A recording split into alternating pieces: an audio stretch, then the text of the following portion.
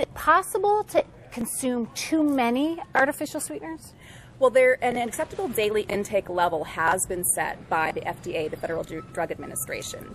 And that acceptable daily intake level there's a huge margin of error of safety. And in fact, it's like 100 times way below what would ever considered to be toxic. And we don't even get near those kinds of levels in this country in the way that we consume them. Are there any concerns about safety when it comes to artificial sweeteners?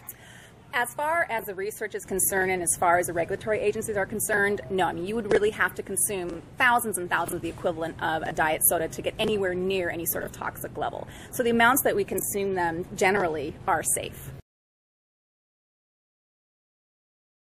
Be surprised to know that yogurt has artificial sweeteners in it. And I think people tend to think of yogurt as a healthy food, which it is, but typically the yogurts that we purchase have a lot of added sugar in them. And they're really more of a dessert.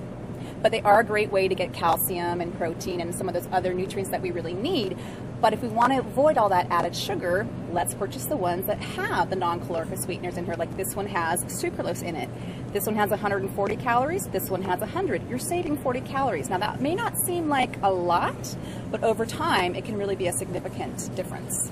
So the benefits of saving calories far outweigh any even perceived danger of an artificial sweetener. Absolutely. We really are far too paranoid about the dangers of artificial sweeteners, and we're not worried enough about consuming too much added sugar. Great point.